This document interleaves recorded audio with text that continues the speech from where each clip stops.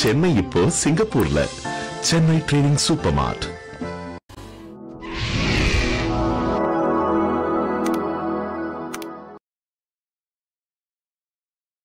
எல்லாருக்கும் வணக்கம். நான் ரோபோ சங்கர் பேசுறேன். அசத்தல் டிவி இது வெறும் பொழுதுபோக்கு சேனல் அல்ல, மக்களின் மனதை பழுது பார்க்கும் சேனல். தவறாம நம்ம அசத்தல் டிவியை எல்லாரும் சப்ஸ்கிரைப் பண்ணுங்க. ஹலோ, வணக்கம் and welcome to அசத்தப்போவது. சிரிப்புன்றது மனுஷனையும் இணைக்கிற மந்திரக்கல்.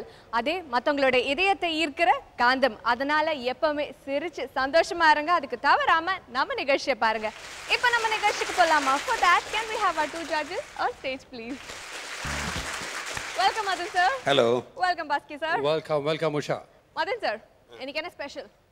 உண்மையாவே நடந்த ஒரு விஷயம்.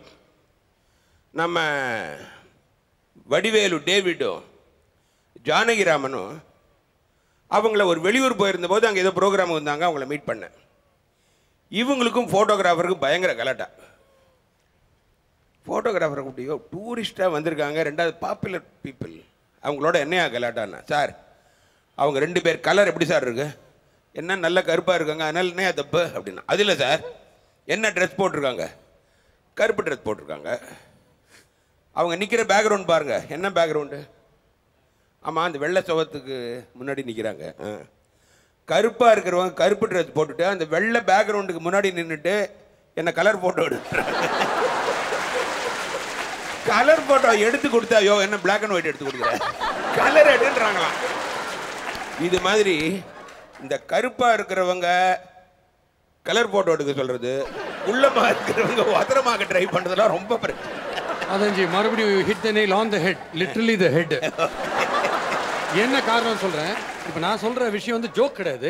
போலீஸ் வேலைக்கு ஆள் எடுக்கிறாங்கன்னு தெரிஞ்சு நம்ம சேலம்லேருந்து ஒருத்தர் போயிருக்கார். நார்மலாக நீங்கள் மாங்காய் மடையன் கேள்விப்பட்டிருப்பீங்க, இவர் தேங்காய் மடையன். என்னென்னா நான் ரொம்ப உயரம்னு காமிச்சிக்கிறதுக்காக ஒரு தேங்காய் மட்டையை எடுத்து அதில் முடியெல்லாம் பின்னி அதை தலைக்கு மேலே வச்சுருந்துருக்கார். இன்னொரு 2 இன்ச்சு டாலாம் அவர், அதை காமிச்சிக்கிறதுக்காக. அங்கே கரெக்டாக கண்டுபிடிச்சிட்டாங்க, இவர் போலீஸுக்கு வந்த போலின்னு கண்டுபிடிச்சிட்டாங்க. உடனே தேங்காய் மடையன்னு சொன்னேன். என்கிட்ட கேட்டாங்க, சரி அவர் மாட்டாமல் இருக்கணும்னா அவர் என்ன பண்ணியிருக்கணும் நியாயமா? ரொம்ப சிம்பிள், சட்டைக்குள்ளே ஒரு தலகாணியை ஒழிச்சு வச்சிருந்தா ஆல்ரெடி இவர் நம்ம டிபார்ட்மெண்ட்டில் தான் இருக்கார் போல இருக்கு அப்படின்னு நினச்சிருப்பாங்க. ஓகே மதன் சார், இன்னைக்கு நம்ம நிகழ்ச்சியோட ஸ்பெஷல் கெஸ்ட் யாரு? இன்னைக்கு நம்ம நிகழ்ச்சியோட ஸ்பெஷல் கெஸ்ட் இவர். ரொம்ப ஃப்ரெண்ட்லியாக இருக்கிற, ஃப்ரெண்ட்ஷிப் டேக்கு ஆக்சுவலாக அவர் கூப்பிட்டுருக்கணும், அந்த மாதிரி ஒரு பியூட்டிஃபுல் ஃப்ரெண்ட். தெலுங்குல அதே மாதிரி நிறைய வந்து ஹீரோவாக பண்ணிருக்காரு, இங்கேயும் பண்ணிருக்காரு. நல்ல டான்ஸ் ஆடுவார், நல்ல டைலாக் பேசுவார், நல்லா பர்ஃபார்ம் பண்ணுவார். ரொம்ப நல்ல மனிதர். அதாவது அவர் கவரிமன் மாதிரி, இவர் ஒரு மரியாதையோட ஸ்ரீமன். மதன்ஜி அவர் நிறைய பேர் சிரிக்க வைக்கிறதுனால சிரீமன் அவர். Okay Madan sir, Bhaski sir, உங்களோட சீட்டுக்கு நீங்க போங்க. நம்மளோட கெஸ்ட் நான் வெல்கம் பண்றேன். Thank you.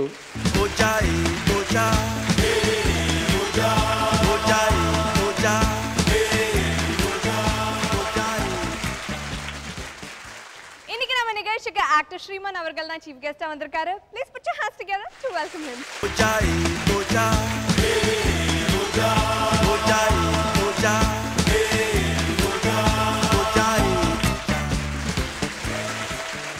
Hello Sriman sir, welcome to our show.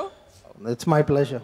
நிகழ்ச்சியை பத்தி நீங்க என்ன ஃபீல் பண்றீங்க? இந்த நிகழ்ச்சி பார்த்துக்கிட்டே இருந்தால் நமக்கு ஒரு வேளை ஜாதக பிரகாரம் 55 வருஷம் தானே, இதை பார்த்துக்கிட்டே இருக்கிறவங்களுக்கு 60 வருஷமா. ஹெல்த் இஸ் வெல்த்னு சொல்லுவாங்க, முழுக்க முழுக்க உண்மை. சிரிப்பு, சந்தோஷம், இது ஒரு மனுஷனுக்கு நிறைவாக கிடைச்சிருச்சுன்னா வாழ்க்கையில் எல்லாமே கிடைச்ச மாதிரி. ஜென்ரலாக டைலாக் கொடுத்தா ஒரு 10 வாட்டி ரிஹர்சல் பண்ணிவிட்டு ஒரு 4 வாட்டி சொதப்பி 5ஆவது வாட்டி தான் அதை ஓகே பண்ணுவோம். பட் இவங்கெல்லாம் ஏறி நின்னதுக்கப்புறம் மழை பெய்கிற மாதிரி அப்படி போய்கிட்டே இருக்காங்க, சரன்னு. ஃபார் எக்ஸாம்பிள், இந்த இடத்துல நின்று செய்கிற அத்தனை பார்ட்டிசிபென்ட்ஸும் பஞ்சதந்திரம் கமல் சார் மாதிரி தான். காரணம் என்னென்னா, ஒரு ஜோக் சொல்லி முடித்து அதுக்கு கொஞ்சம் சத்தம் போட்டு சிரித்தா அடுத்த ஜோக் போயிடும். அதே மாதிரி இவங்க பேசிக்கிட்டே இருக்கும்போது பார்த்துக்கிட்டே தான் இருக்கணும், சிரிப்பை கண்ட்ரோல் பண்ணிக்கிட்டு முடிஞ்சதுக்கு அப்புறமா சரிங்க. ஏன்னா ஒருவேளை சிரிச்சிங்கன்னா அடுத்த ஜோக் போயிடும். Such a talented people. உண்மையிலேயே இது வந்து ஏதோ சொல்லணுன்றதுக்காக கிடையாது, கடவுள் கொடுத்த மிகப்பெரிய வரப்பிரசாதம். ஸ்ரீமான் சார், அட் பிரசன்ட் என்னென்ன ப்ராஜெக்ட்ஸில் ஒர்க் பண்ணிட்டு இருக்கீங்க? ஒரு 7 ப்ராஜெக்ட் போயிட்டுருக்குங்க. வாவ், எல்லாமே பெரிய ப்ராஜெக்ட்ஸ் தான். உங்களுடைய ஃபியூச்சர் ப்ராஜெக்ட்ஸ் எல்லாம் வெற்றி அடைய எங்களுடைய வாழ்த்துக்கள். இன்னைக்கு நம்ம நிகழ்ச்சியில் நம்ம எல்லாரையும் அசத்துறதுக்காக நிறைய அசத்தல் மன்னர்கள் அவளோட வெயிட் பண்ணிட்டு இருக்காங்க. That's your special seat. Do enjoy your show. Thank you. Thank you. இன்னைக்கு நம்ம நிகழ்ச்சியில் முதலாவது வந்து அசத்த போகும் அசத்தல் மன்னர்கள் Venkatesh, Christopher and Sasi. Let's welcome them on stage please. வணக்கம் அன்பார்ந்த சன் டிவி நேயர்களே, இந்த வாரமும் உங்களை சந்திப்பதில் மிக்க மகிழ்ச்சி. வழக்கம் போல எங்களது அசத்தல் நடுவர்கள் Madan pop sir, Bhaski sir, தொகுப்பாளனி Usha அவர்கள், மேலும் நம்முடைய நிகழ்ச்சிக்கு சிறப்பு அழைப்பாளராக வந்திருக்கும் நட்பு நாயகன் ஸ்ரீமன் அவர்களையும் வணங்கி சார் நிகழ்ச்சிக்கு போலாமா சார்? அவசியம் போகலாம். இன்னைக்கு என்ன செஞ்சு அசத்த போறீங்க? இப்போ வந்து ஆன்மீகத்திலே ஆராய்ச்சி பண்ணி டாக்டரேட் வாங்கின டாக்டர் அல்டிமுனி அப்படின்னு ஒருத்தர் இருக்காரு. அவர்கிட்ட இன்னைக்கு மக்கள் சார்பாக சில ஆன்மீக சந்தேகங்களை கேட்க போறாங்க. அந்த அல்டிமுனியா நான் வரப்போறேன். என்கிட்ட கேள்வி கேட்கறது சசியும் கிறிஸ்டோபரும். Okay okay. வணக்கம் நேயர்களே, ஆன்மீகம் சம்பந்தமாக உங்களுடைய சந்தேகங்களுக்கு விளக்கம் அளிப்பதற்காக ஆன்மீகத்தில் ஆராய்ச்சி செய்து டாக்டர் பட்டம் பெற்ற ஆன்மீக டாக்டர் அல்டிமுனி அவர்களை உங்கள் கரகோஷத்தோடு இந்த நிகழ்ச்சிக்கு வருக வருக என வரவேற்கிறேன். சார் நிகழ்ச்சிக்கு போலாமா சார்? சார், இப்போ சாமியார்கள் இருக்காங்க இல்லையா? ஆமா. அவங்க ஏன் தாடி வச்சிருக்கிறாங்க? எல்லாரும் நல்லா கவனிங்க. சாமியார்கள் ஒரு லேடியை வச்சிருந்தா தான் தப்பு, தாடி வச்சிருந்தா தப்பு. அதே மாதிரி முதல்ல 3 டியில் இருந்த சாமி இப்போ 4 டி ஆயிடுச்சு. அதாவது முதல்ல கேடி, அப்புறம் தாடி, அப்புறம் லேடி, இப்போ எல்லாமே சிடியில் வந்ததுக்கு அப்புறம் பிரச்சனை ஆகி போச்சு. அதனால சாமியார்கள் தாடி வைக்கிறதோடு நிப்பாட்டிக்கிட்டோம், லேடி வச்சுக்கூடாது. சார் பிரமாதம். சார், என்னுடைய அடுத்த கேள்வி, அதாவது சமீப காலமா சில நடிகைகள்லாம் வந்து மடத்துல போய் சேர்ந்துறாங்களே, அது ஏன்? அதாவது அவங்களுக்கு படத்துல இடம் பிடிக்க முடியல, மடத்துலயாவது இடம் கிடைக்குமே அப்படின்ட்டு படத்தை விட்டுட்டு மடத்துக்கு போயிட்டாங்க. அதை விட்டுருங்க, அந்த பிரச்சனை. ரொம்ப நன்றி சார். டாக்டர், இப்போ பார்த்தீங்கன்னா பேப்பரை பரட்டி பார்த்தாலே சரி, எங்க பார்த்தாலும் கொலை, கொள்ளை, கற்பழிப்பு. நம்ம பொதுமக்களுக்கு வந்து சகிப்புத்தன்மைன்றது இல்லாம போச்சு. சரி, இந்த மக்கள் வந்து சகிப்புத்தன்மை எங்க கத்துக்கிறது? சகிப்புத்தன்மை மக்கள் எங்க இருந்து கத்துக்கிறது? எங்க கத்துக்கிறது? நீங்க டாஸ்மார்க்ல தண்ணி அடிக்கிறாங்க பாத்தீங்களா, அந்த குடிகாரர்கள்ட்ட இருந்து நீங்க சகிப்புத்தன்மையை கத்துக்கலாம். என்ன டாக்டர், நீங்க ஒரு டாக்டர் படிச்சவங்க உங்கள்ட்ட கேட்டா நீங்க குடியாரன்ட்ட போய் கேட்க சொல்றீங்களே? ஆன்மீகம் படிச்ச நான் வந்து டாஸ்மார்க் கடைக்கு போக சொல்றேன்னு பயப்படுறீங்க. அதாவது உங்க எல்லாருக்கும் நான் ஒன்று சொல்றேன், நீங்க டாஸ்மார்க் கடைக்கு போய் பாருங்க. தான் கேட்ட சரக்கு கிடைக்கலன்னு குடிக்காம திரும்பி வந்த குடிமகனை பார்த்துருக்கீங்களா? கேட்டது கிடைக்கிறனாலும் கிடைச்சதை குடிச்சிட்டு வராங்க. அந்த சகிப்பு தன்மையை நீங்க அவங்ககிட்ட ஏன் கத்துக்க கூடாது? ஓ, நீங்க அப்படி போறீங்க. நல்லா. அது கெட்ட விஷயத்திலயும் நல்ல விஷயம். நீ குடிக்கிறத பழக கூடாது, சகிப்பு தன்மையை பழக. ரொம்ப அருமையா சொன்னீங்க. அதாவது கேட்டது கிடைக்காதனோட கிடைச்ச வச்சு சந்தோஷமா இருக்கணும். நல்லா கரெக்ட் சொன்னீங்க. இன்னொரு கேள்வி என்னன்னா, இங்க உள்ள சாமியார்களுக்கு உள்நாட்டு பக்தர்கள் விட வெளிநாட்டு பக்தர்கள் ரொம்ப ஜாஸ்தியா இருக்காங்களே, அது ஏன்? உள்ளூர்கார விவரமானவன்ல, வெளியூர்காரனுக்கு விவரம் தெரியாது. ஏதாவது கேட்டான்னு வச்சுக்கோங்க, படார்னு சமஸ்கிருதத்துல 4 ஸ்லோகத்தை சொல்லிட்டோம்னா அவன் பேசாம கம்முன்னு உட்காந்துருவான். நமக்கு பிரச்சனை எல்லாம் போகும். அதனாலதான் வெளிநாட்டு பக்தர்கள் அதிகம். இந்த உள்குத்து தெரிஞ்சு போகும்ன்றீங்க. ஆமா. ரொம்ப நல்லா இருக்கு டாக்டர். அதாவது இப்ப இந்த சாமியார்கள் இருக்காங்க இல்லையா, இவங்க எல்லாம் யார்கிட்ட ஜாக்கிரதையா இருக்கும்? போலீஸ் டிபார்ட்மெண்ட் கிட்டயா, அல்லது ஃபாரஸ்ட் டிபார்ட்மெண்ட் கிட்டயா, அல்லது இந்த இன்கம் டாக்ஸ் அதிகாரிகள் கிட்டயா, யார்கிட்ட இவங்க ஜாக்கிரதையா இருக்கணும்? போலீஸா, இன்கம் டாக்ஸா, ஃபாரஸ்ட் டிபார்ட்மெண்டா? ஆமா. முக்கியமா அவங்க யார்கிட்ட ஜாக்கிரதையா இருக்கணும்னா சிஷ்யர்கள்ட்ட தான் ஜாக்கிரதையா இருக்கணும். என்னங்க சொல்றீங்க? அவன் ஒழுங்கா இல்லைன்னா இந்த 3 டிபார்ட்மெண்ட் ஆசிரமத்துக்குள்ள வந்துருவாங்கல்ல. ஓ, அவனை கரெக்ட் பண்ணி வச்சுக்கணும். அவனை தான் நீ எவ்வளவு கரெக்ட் பண்ணி வச்சுக்கணும். புரியுது சார். இது வந்து ஆன்மீக சம்பந்தமா இல்ல, இருந்தாலும் என்னுடைய பர்சனல் சந்தேகம். பர்சனல் கேள்வி. அதாவது ஒரு மனுஷனுக்கு கண்ணு 2, காது 2, ஏன் கை 2, கால் 2, அவ்வளவு ஏங்க கிட்னி கூட 2 இருக்கும்போது சம்சாரத்துக்கு தெரியாம ஒரு சின்ன வீடு வச்சுக்கிட்டா தப்புன்றாங்களே, அது தப்பா? ஆஹா, கிட்னி மேட்டரோட ஸ்டெப்னி மேட்டரை மிங்கிள் பண்ணி கேட்குறானே. தம்பி, ஸ்டெப்னி வச்சுக்கிறது தப்பு தான்ப்பா. என்னங்க அது ஏன் சொல்லுங்க. இதுக்கு நான் வந்து உங்களுக்கு விளக்கம் சொல்லணும்ல. அதாவது நிறைய பேர் என்ன சொல்லுவாங்கன்னா, கடவுளுக்கே 2 பொண்டாட்டி எனக்கு இருக்க கூடாதான்னு கேட்பான். ஆமா, அவங்க எல்லாருக்கும் சொல்றேன், நல்லா கவனியமா கேட்டுக்கோங்க. ஒரு மனுஷனுக்கு 2 கிட்னி இருக்கும்போது ஒரு கிட்னி இல்லைனாலும் ஒரு கிட்னியோட நிம்மதியா வாழ்ந்துடலாம். ஒரு ஸ்டெப்னி வச்சிருந்தா அந்த நிம்மதியும் இருக்காது, மொத்தமா போக வேண்டியது. பரவாயில்ல, ரொம்ப தெளிவா விளக்கம் கொடுத்தீங்க. நல்லா சொன்னீங்க டாக்டர். இந்த மடத்தை நடத்துறாங்க இல்லையா, ஆமா, இவங்கெல்லாம் சமீப காலமா பல சர்ச்சைகள்ல மாட்டிக்கிறாங்க. அது ஏன் இப்படி பஞ்சாயத்துல மாட்டிக்கிறாங்க? அருமையான கேள்வி, மறுபடியும் கேளுங்க. அதாவது மடத்தை நடத்துறவங்க இருக்காங்கல்ல, அவங்க ஏன் இப்ப எல்லாம் மாட்டிக்கிறாங்க? நடத்த சரியில்லாதனாலதான். ஒரு படத்தை எடுத்து போட்டாங்கல்ல, நடத்த சரியா இருந்தா படம் ஏன் நல்லா இருக்கு? அந்த படமும் நல்லா ஓடிச்சு. ஆமா. அது சரி டாக்டர். இப்ப என்னுடைய இன்னொரு கேள்வி என்னன்னா, இந்த சாமியார்கள் போலாமே வாயிலிருந்து லிங்கம் எடுக்கிறாங்க, வயிற்றுல இருந்து தங்கம் எடுக்கிறாங்களே, அது உண்மைதானா? வாயிலிருந்து லிங்கம் எடுக்கிறாங்க, வயிற்றுல தங்கம் எடுக்கிறாங்க, உண்மையான்னு கேக்குறீங்க? ஆமா. இதெல்லாம் ஒரு பெரிய சக்தின்னு நீங்க நினைச்சிட்டு இருக்கீங்க. எங்க நான் கேக்குறேன், வாயிலிருந்து லிங்கம் எடுத்தீங்களே, உங்க கேஸ்ல ஒரு ஜாமீன் எடுக்க முடிஞ்சா? சரி, உங்க வாயிலிருந்து நீங்க என்ன எடுப்பீங்க? வாந்தி தான் எடுப்பேன். அது நீங்க எடுக்காம இருக்கிறது நல்லது. டாக்டர் இப்ப எல்லா சாமியார்களும் நான் தான் சாமின்றாங்க. சரி, ஆளுக்கு ஒன்று சொல்றாங்க. சாமி இருக்கா இல்லையான்றது ஒரு பக்கம் இருக்கட்டும். நான் ஆன்மீகத்துல வந்து ஆராய்ச்சி பண்ண டாக்டர். நீங்க பெரிய டாக்டரேட் முடிச்சவர்ல, அதனால தான் உங்ககிட்ட கேட்கிறேன். யார் கடவுள்? என்ன கேட்டீங்க? யார் கடவுள்? நீங்க ஆராய்ச்சியெல்லாம் முடிச்சிருக்கீங்களா? அது கேட்கிறேன். திடீர்னு ஒரு சிக்கலான ஒரு கேள்வி கேட்டா என்னன்னு தெரியல. உங்க கேள்விக்கு பதில் சொல்றேன். உங்ககிட்ட ஏதாவது கேள்வி இருக்கா? இருக்கு என்கிட்ட கேள்வி இருக்கு. என்ன பதில்? அதாவது நம்ம நாட்டுல எப்ப சார் லஞ்சம் ஒழியும்? என்ன கேட்டீங்க? நம்ம நாட்டுல எப்ப சார் லஞ்சம் ஒழியும்? சார் நீங்க என்ன கேட்டீங்க? நான் யார் கடவுள்னு கேட்டேன். நீங்க என்ன கேட்டீங்க? லஞ்சம் எப்ப ஒழியும்னு கேட்டேன். இந்த கேள்விக்கு யாருக்கு பதில் தெரியுதோ அவன் தான் கடவுள். சார் நீங்க சாதாரணமா உங்களுக்கு டாக்டர் பட்டம் கொடுத்தாங்கன்னு நினைச்சேன். ஆனா நீங்க பெரிய லெவல்ல ஆராய்ச்சி பண்ணிட்டு போறீங்க சார். வேற ஏதாவது கேள்வி இருக்கா? அந்த கடவுள் கிட்ட நாம போக முடியுமா? இந்த கேள்வி நீங்க எனக்கு கேட்ட கேள்வியா நான் நினைக்கல. அசத்தப்போவது யாருக்காக ஒரு கேள்வி கேட்டிருக்கேன். கடவுள் கிட்ட நம்ம எப்படி போறது? அதாவது நம்ம பிரார்த்தனை செஞ்சோம்னா நம்ம கடவுளுக்கு அருகில போலாம். ஆனா நம்ம மத்தவங்களுக்கு சேவை செஞ்சோம்னா கடவுள் நம்ம பக்கத்துல வருவார். மத்தவங்களை சிரிக்க வைக்கிறது ஒரு சேவை தானே. அதாவது அண்ணா கூட சொல்லிருக்கா, ஏழையின் சிரிப்பில் இறைவனை காணலாம்னு. இப்ப நான் சொன்னது கிடையாது, அன்னை தெரசா சொன்னது. பெரிய பெரிய கருத்தெல்லாம் சொல்றீங்க. அதனால மக்களை சிரிக்க வைக்கிறது ஒரு சேவை தான். அது இந்த நிகழ்ச்சி சிறப்பா பண்ணிட்டு இருக்கு. இந்த நிகழ்ச்சியில மக்களுக்கு சில நல்ல கருத்துக்களை சொல்ல வாய்ப்பளித்த உங்களுக்கு என்னுடைய நன்றியை தெரிவிச்சுக்கிறேன். நன்றி, ரொம்ப நன்றி சார். ரொம்ப நன்றி சார். நன்றி வெங்கட், சூப்பர். அந்த சட்டையரில் என்றைக்குமே ஒரு செம பிரில்லியன்ஸ் இருக்கும். நீங்கள் பண்ணும்போது நிறைய திங்க் பண்ண வைக்கும். இன்றைக்கி டாபிக் வந்து ஹாட் டாபிக் சாமியார் தான், கிளாமர். அது ஒரு பெரிய டாப்பிக்கு. இப்போ ரீசெண்டாக ஒரு சாமியார் வந்து செகண்ட் ஏசி கம்பார்ட்மெண்ட் உள்ளே போய் உட்கார்றாரு. உட்காந்து பேப்பர் படிச்சுன்னு இருக்காரு. பேப்பரை விலகி பார்த்தா ஃப்ரண்ட்டில் ஒருத்தருக்கு 2 பேர் கிளாமர்ஸாக பயங்கர செக்ஸியாக உட்காந்துருக்காங்க. கடுப்பில் பேப்பரை தூக்கி போட்டு, உங்களுக்குலாம் அறிவு இல்லை, ஏற்கனவே பேப்பர்லையும் டிவிலையும் என்னை போட்டு கிழிச்சுட்டு இருக்கான் போலீஸ் சாமியார்னு. இந்த அழகில் என் கம்பார்ட்மெண்ட் முன்னாடி வந்து 2 பேர் செக்ஸியாக உட்காந்துருக்கீங்க, வேற ஏதாவது கிழிச்சிட போகிறாங்க, தயவுசெய்து யாரோ ஒருத்தர் இறங்கிடுங்க.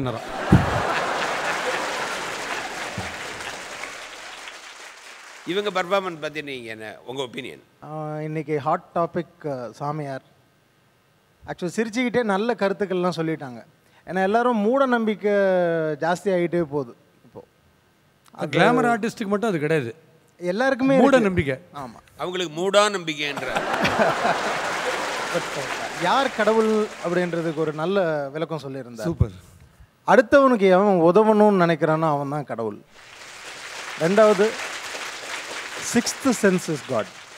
அது நம்ம கொடுத்தது நம்ம வந்து குறுக்கடாக நிறைய யூஸ் பண்ணிக்கிட்டு இருக்கோம். அதை கரெக்டாக யூஸ் பண்ணோம்னாலே 6வது அறிவு தான் கடவுள். என்ன நல்லது செய்யணும்னு எப்போ நினைக்க ஆரம்பிக்கிறோமோ அந்த நிமிஷத்துலேருந்தே கடவுளை நாம் பார்க்கணும். ரொம்ப அழகாக சொன்னீங்க. அவர் சொன்னது உங்கள் மனதுக்கு போச்சு பாருங்க, அதுவே அருமையான விஷயம். Definitely sir. சூப்பர் வெங்கடேஷ், ரொம்ப நன்றி சார். நன்றி நன்றி நன்றி. That was a spectacular performance by Venkatesh, Christopher and Sasi. இவங்களுடைய அசத்தலை தொடர்ந்து நம்ம நிகழ்ச்சியில அடுத்ததா வந்து அசத்த போகும் அசத்தல் மன்னர்கள் Ramakrishnan and Sathyaraj. Let's welcome them on stage please. Sun தொலைக்காட்சி நேயர்களுக்கும் நகைச்சுவை விருந்தின் நடுவர்கள் மதன் பாபு சார் மற்றும் பாஸ்கி சார் அவர்களுக்கும், அழகு தூப்பாளி உஷா அவர்களுக்கும் மற்றும் சிரிப்பு விருந்தின் சிறப்பு விருந்தினர் ஸ்ரீமன் சார் அவர்களையும் வணங்கி, சார் நிகழ்ச்சிக்கு போலாமா? ஒரே நிமிஷம் சொல்லுங்க சார். பாஸ்கி, உங்களுக்கு ஒரு தம்பி இருக்காருங்கிற விஷயத்தை ஏன் சொல்லல? ஒரு சேஞ்சுக்கு எனக்கே கண்டு கூசுது போ. உண்மையாகவே இப்படி உங்களுக்கு ஒரு ரோல் கொடுத்தா பயங்கர காமெடியா இருக்கீங்க. உங்களை பார்த்தாலே திருச்சினே இருக்கு. அப்போ இதே கான்செப்டை முடிச்சிடலாமா sir? Well done, super. Sriman, என்ன நினைக்கிறீங்க உங்க பர்ஃபார்மன்ஸ் பற்றி? முடிச்சிட்டீங்களா? வரதே வருஷத்துக்கு ஒரு முறை அதுலேயும் உழ வைக்கிறீங்களா சார்? சத்யராஜ், சொல்லுங்க. இன்னைக்கு என்ன கான்செப்ட், என்ன செஞ்சு ஆசை போறீங்க? இப்போ ஒரு வில்லன்களை தேர்ந்தெடுக்கிற ஒரு ரியாலிட்டி ஷோ பண்ண போறோம். கண்டிப்பா சார். வணக்கம் நேயர்களே, நீங்கள் ஆவுடன் பார்த்து ரசித்துக் கொண்டிருப்பது பொழக்க போவது யாரு.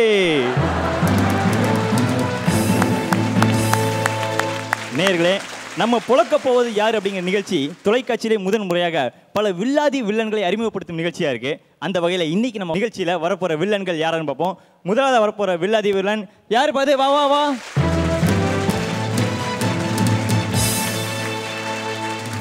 என்னப்பா வரும்போதே ஆள் வரப்பா வர, எல்லாம் சட்டைக்கு தான் கஞ்சி போட்டுருவாங்க, நீ மூஞ்சிக்கு கஞ்சி போட்டு வந்துட்டியா?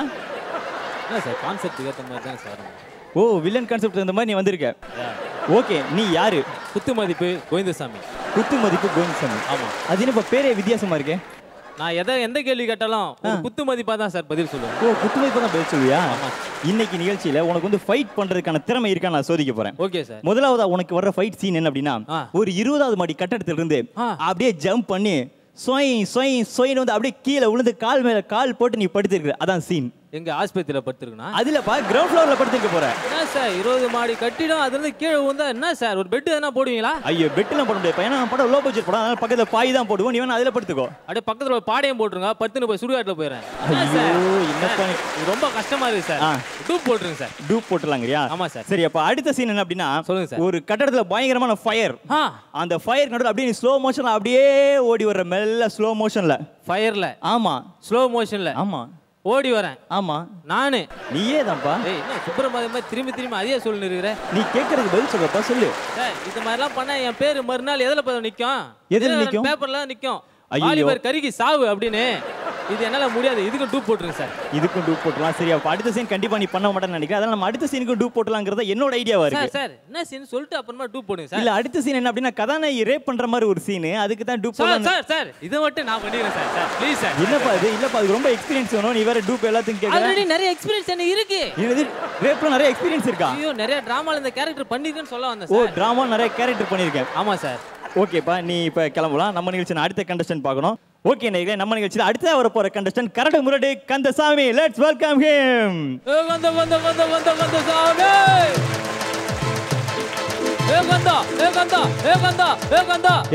இந்த நிறுத்து.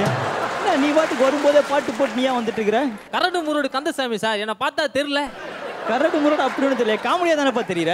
சார் வில்லன் ஆவணும்ன்றதுக்காக வந்துக்கிறேன். நல்லா பாருங்க சார். ஒரு வெறித்தனம் தெரியல மூஞ்சில. நிச்சயமா மூஞ்சில வெறித்தனம் தெரியல. நீ இந்த நிகழ்ச்சியில் கலந்துக்கணும். உன்னுடைய உடற்கூறு தகுதி சரிங்க சார். சரி அதை தான் நம்ம பார்க்க போறோம். நம்ம ராஜ்கிரண் சார் மாதிரி ஃபைட் பண்ற தகுதி இருந்தால் தான் ஒரு நல்ல வில்லன் ஆக முடியுங்கிறது என்னுடைய கருத்துப்பா. ஸோ அவர் மாதிரி மண்டைக்கு மண்டை முட்டி உன்னால சண்டை போட முடியுமா? அவ்வளவுதானே சார். ஆமா மண்டை டிச்சு கொடுக்க சொல்றீங்க. மண்டை டிச்சு கரெக்ட் கரெக்ட் அதே தான். இதோ கொடுக்குறேன் சார். ஓகே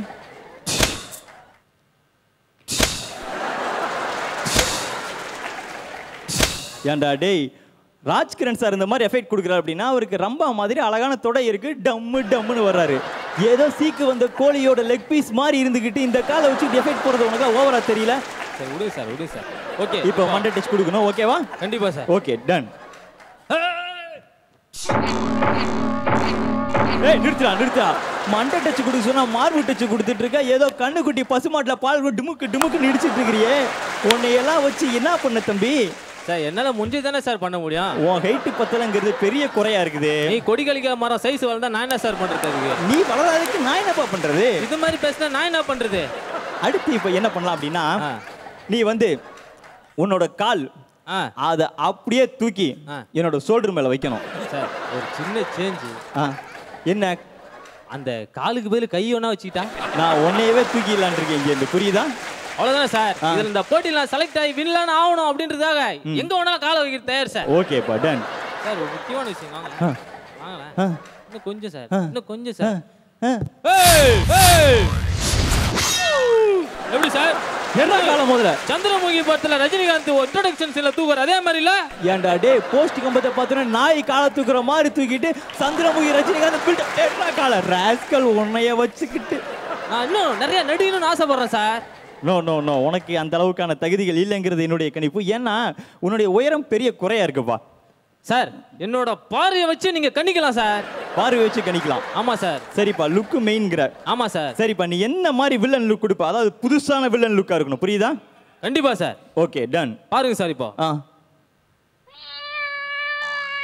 ஏன்டா ஏதோ பாத்ரூம்ல எட்டி பார்க்குற மாதிரி பார்த்துக்கிட்டு வில்லன் லுக் நீயா நினைச்சிட்டு இருக்கீங்களா? இதே மாதிரி எப்படி சார் பார்க்க முடியும்? சார் வேற மாதிரி பார்க்குறேன் சார். ஏன்டா குமரி முத்து மாதிரி இருக்கடா பார்க்கறதுக்கு. சார் என்ன சார் வேற ஏதாவது நல்ல லுக்கா கொடு. டேய் சரோஜா தேவி பத்மிலாம் இதெல்லாம் அந்த காலத்திலே கொடுத்துட்டாங்கடா. ஐயோ இவனோட உனக்கு லுக்கும் சரியா வரலையேப்பா.